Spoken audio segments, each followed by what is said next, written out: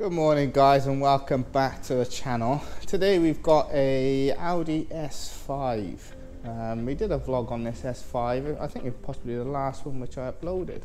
But yeah, the S5 is back in today. It's having it's having H&R lowering springs and spacers, which obviously we use for our PE handling package. And it's not one I've done previously, so I'll be just as intrigued to see how it looks. Yeah, it does look spot on, but I think I'm more the workshop's still a couple of little things left to do. So we've got to put a sign up by there. That sign's changing. There's a sign there. The dyno's got to be resprayed. That's the sign's got to go by there. As I listed all, there's actually quite a bit of stuff left to do. I didn't think it was that much, but anyway, let's crack on with this S5. But I should actually measure it to see how different it is in terms of ride height compared to the OEM stance. But yeah, how brilliant is the ramp? Don't need to worry about lowering the car, lowered cars or anything like that, because it just sits right on the bottom base. Yeah, really happy. So let's crack on. So I've just finished the one side. It's not a bad install, to be honest. It's a lot easier than I initially anticipated, but I actually did it slightly different to how most people tend to do these. I just feel how most people tend to do them is just a little bit long-winded, and there's a possibility of damaging something. So the way I'm going to show you is a lot quicker, a lot easier, and you shouldn't damage anything. But let me just show you how people tend to take these off, and it's usually with these two.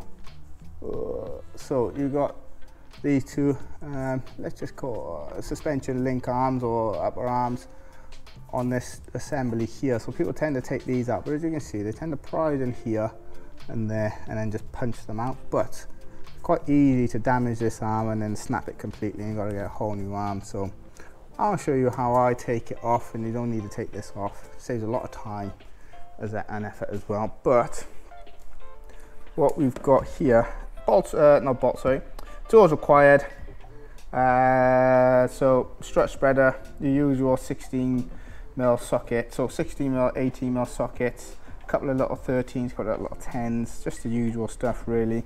But this is a spring compressor, and this is what helps take it out without having to remove those two arms. But yeah, let's crack on and I'll show you how I take it out. Forgot I wanted to quickly just show you the ramp. How cool does this look? It's not actually at full height at the moment, so at full height I'm 5'11", and I can stand underneath it without having to crouch or anything. But yeah, really happy with the ramp. Cool, really easy to use. Got a lot of space on there as well underneath to do obviously the usual stuff. Only things which you might struggle with is if you do anything which is underneath here, which on BMWs you've got the fuel filter, but other than that, loads of space to do everything you need. Well, everything I need, I should say. So first things first, we've got this wiring harness here, which is just slotted into here, so it's literally just a case of just pushing it up a little bit and then it comes out.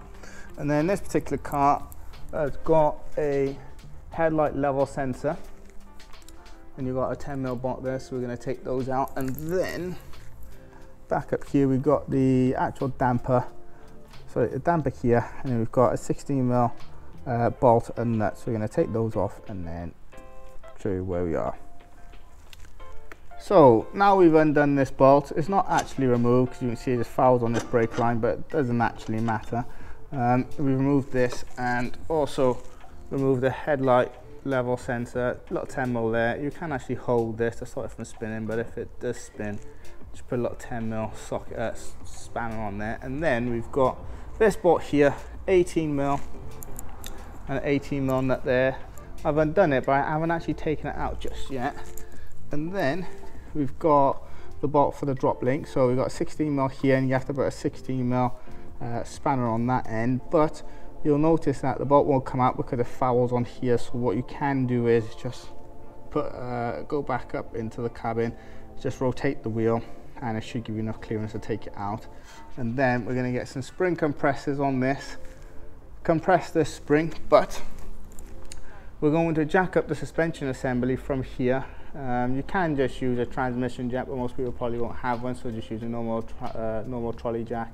Compress it up and then put the spring compressors on here, but I'll show you how it goes. Next up, how I did this, I lowered the car, did it the way most people would do it with a trolley jack.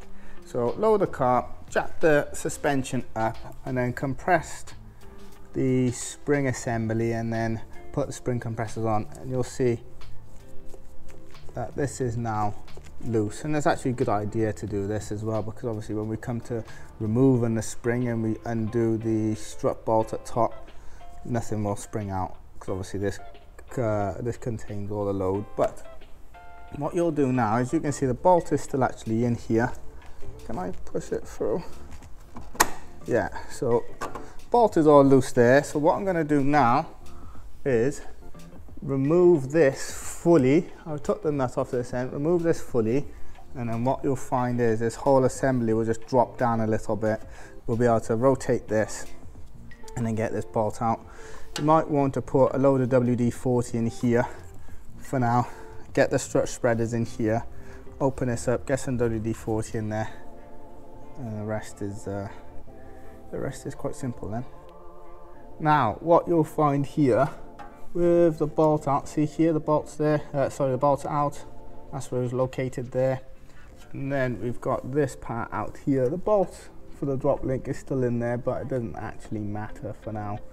And then we've got the strut spreader in here, rotated it, and as you can see, this side a bit easier, as you can see, it's already dropped down a little bit, and this arm is able to move really easily. It rotates on there, but as you can see, these two arms are still in. But if you just compress, just pull down on this, it's a bit difficult for one person, but as you can see, you can just pull down on this and it moves a considerable amount. So see there, all you're going to do is compress it or pull it down. You might have to put a little bit of your body weight on there, pull it down, and then this actual damper will come loose or come free from here, and then you can just put it to the side and then undo the top three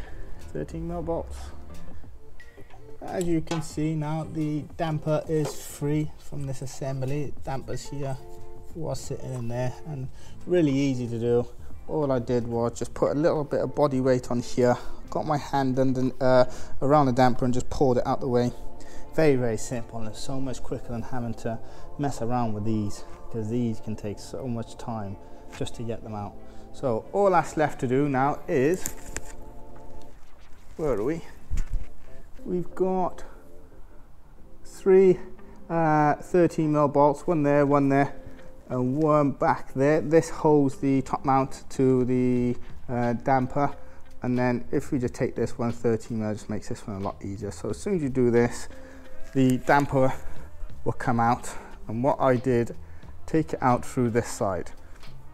If it'll go straight through there, in between this brake line and underneath here. So perfect gap for it to fit out of. Just a quick one before I take the damper out.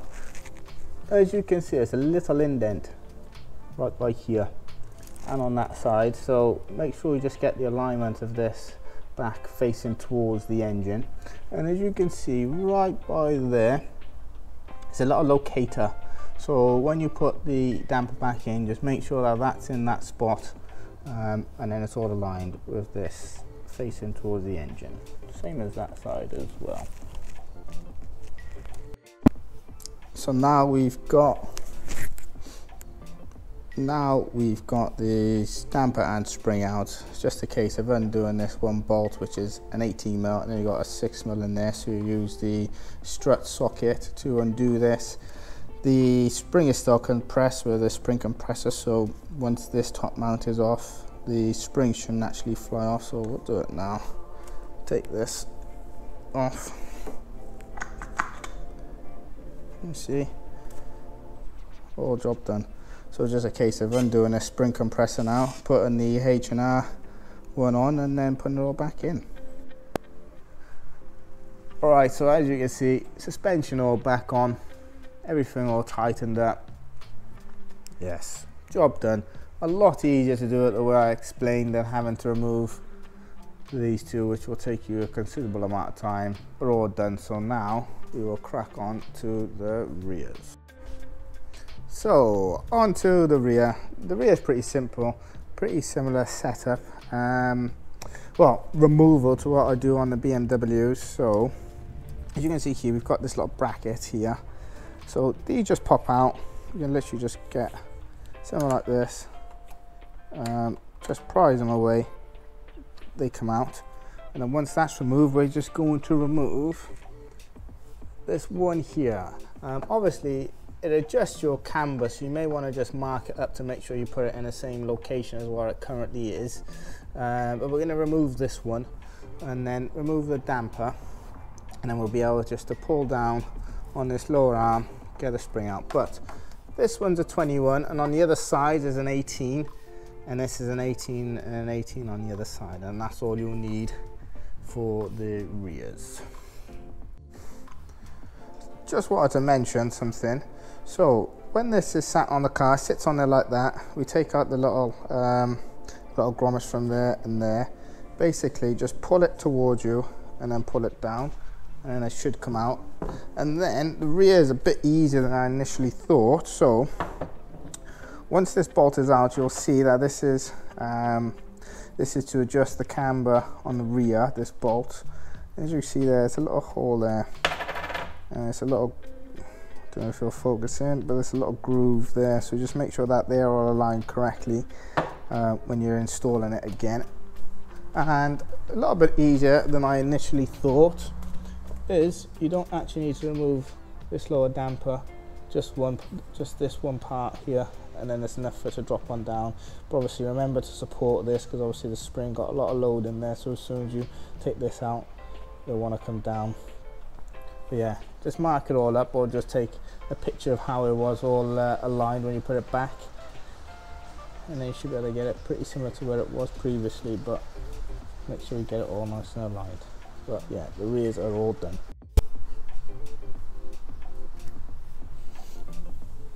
So there you have it, B9 S5 with our P handling package, H&R springs and spacers all round. Looks the absolute business, this. Look at this. Lovely. I'm still actually so chuffed with the floor as well. So it looks brilliant. Like usually I'd obviously do a vlog outside, but I just thought let's just do it inside. Looks absolutely brilliant. Just took it on a quick test drive as well. Dries as you would expect. Not a hard ride at all, nice and compliant as well. Obviously matching the character of an S5, got that luxury sort of feel to it, with obviously the performance on demand. Yeah, we're happy with that. But yeah, hopefully this vlog helps some potential people out who's going to be doing an install on their car, or obviously if you're interested in getting it done on your car, just get in touch. But yeah, hope this vlog was of interest to you and you enjoyed watching it, and we will see you on the next one.